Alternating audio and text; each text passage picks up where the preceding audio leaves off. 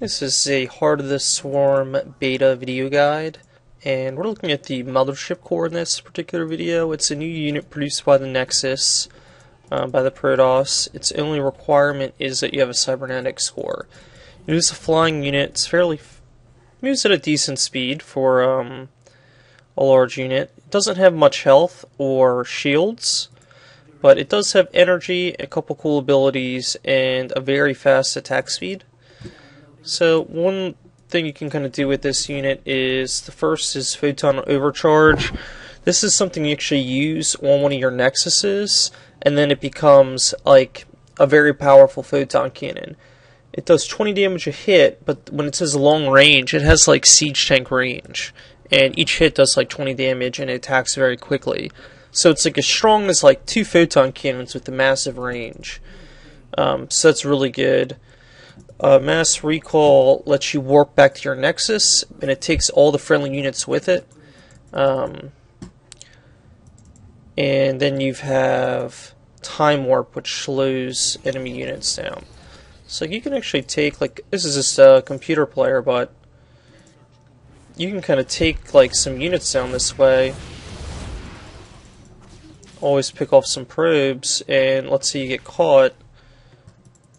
I mean, you can just run out, and you can do a lot of harass with your Mothership Core. But let's say you are in a bad spot, you can just use Mass Recall and warp back. And if you had air units with you, you would actually keep those air units. Okay, so the video jumped ahead a little bit. I'm going to show you how photon overcharge works. I know the computer is out to attack me.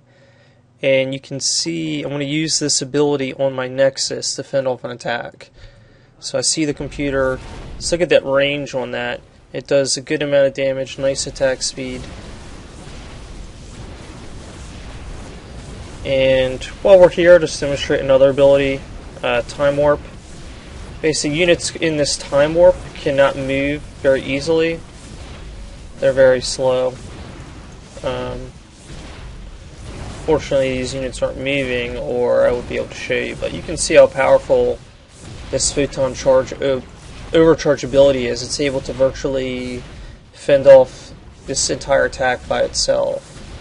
The Nexus almost goes down here, but it does survive, and would have been even closer if I had used my Mothership a little bit better to actually fend off the attacks.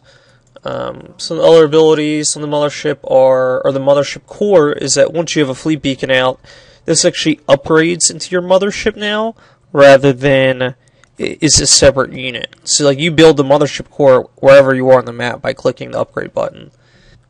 Alright, so just jumped ahead in the video again. We're going to show you how you can use Time Warp with Psionic Storm. Both are T, makes it a little bit easier. Okay, so let's say you attack. You can take your Mothership Core, Psionic Storm, and then, see how these zealots are all stuck, and they're just going to eat the Psionic Storm. Just make sure the Time Warp goes down first, and then, you'll be set.